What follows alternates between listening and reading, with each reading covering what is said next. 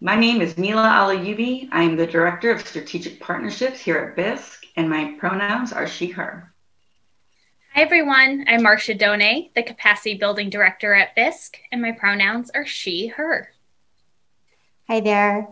I'm Karen Rivetta Fowler. I'm the Policy and Legal Advocacy Director. My pronouns are she, her. So we here at BISC conducted the ballot measure landscape analysis by reviewing our 2020 research, the election results, and doing extensive interviews with dozens of stakeholders from across the progressive ballot measure ecosystem. And we can clearly conclude that our formula works. When you combine pooled policies that really matter to Black, Indigenous, Latinx, and AAPI communities and young people, and organize directly impacted people while committing to long-term 360 investments, you win and build sustainable power. Since the start of our proactive efforts in 2016, we've seen wins passing in red and blue states like minimum wage increases, Medicaid expansion, paid family leave, voting rights restoration, higher earner tax increases, and removing slavery from state constitutions, to name a few. It's no coincidence that since 2017, we've seen constant attacks on direct democracy in the form of legislation introduced mostly in GOP majority states. These bills are intended to impede and even take away our use of the ballot measure as a tool for liberation. We're also witnessing a notable uptick of legal and legislative challenges to the implementation of progressive measures. This year, 114 ballot measure bills have been introduced, most all of them attacks in red states where progressive measures have passed. This year, we're also seeing an alarming trend of bills that would give more authority to the government over the ballot measure process, like Missouri's HJR 22, which would give the General Assembly policy authority over a ballot measure before it is even approved for circulation. We still see opportunity in the midst of crisis. Since the start of the COVID-19 shutdowns in March, we have seen significant shifts in voter attitudes around the role of government in caring for its people. And as a result of the uprisings and racial reckoning across the country, we continue to see voter attitudes towards addressing race and systemic racism shift.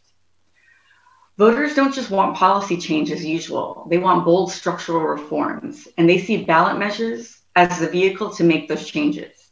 Because voters have little faith in candidates or institutions, but they do have trust and hope tied to direct democracy to affect real change in their community. That's why BISC is working with our partners now to identify bold policies that center the needs of directly impacted people. And what we have to report is really exciting because our partners on the ground are already planning for proactive measures, not just in 2022, but in 2024 and 2026 in these three areas. One, protecting and unleashing democracy. We see a continued push to expand voter access and rights and a move towards structural reforms that will dismantle racism and break down polarization in our democracy. Two, economic justice.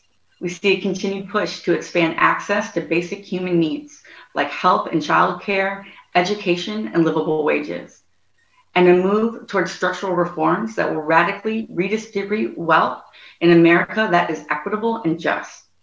And three, abolition.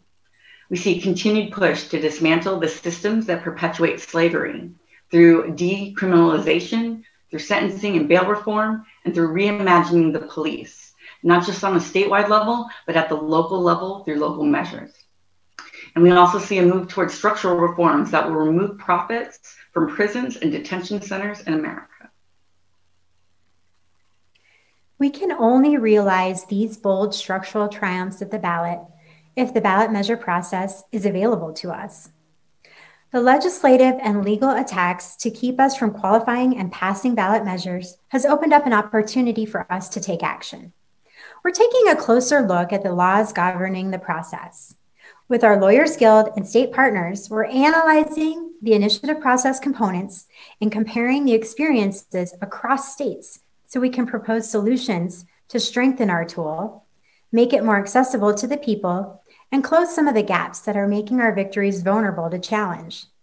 We're considering things like language drafting and oversight, readability, legislative alteration, and qualification thresholds. We see numerous opportunities in the years ahead. We didn't get to this place overnight. It has taken years of hard work and investment by all of us at this conference. And now is the time to double down on our people and bold approaches to the work. We need to start with protecting direct democracy as the people's tool through a national, coordinated strategy utilizing both defense and proactive approaches.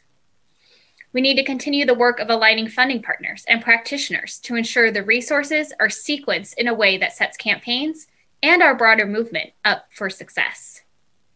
We need to have a better understanding of our people. That means a better understanding of BIPOC communities, moving away from seeing communities as monoliths, and understanding what is important to people living in different geographic areas, speaking different languages, with different histories and different cultures. It also includes having a greater understanding of who is a ballot measure voter. As we've already stated, ballot measures transcend party politics. Understanding the nuances of why that is key to BISC's 360 ballot measure lifecycle approach.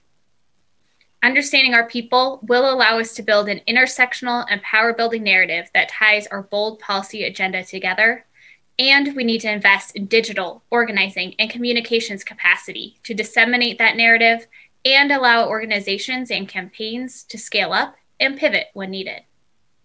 We have what it takes, right here in this virtual room, to make the world we want to live in a reality, if we operate from a place of abundance and we do it together.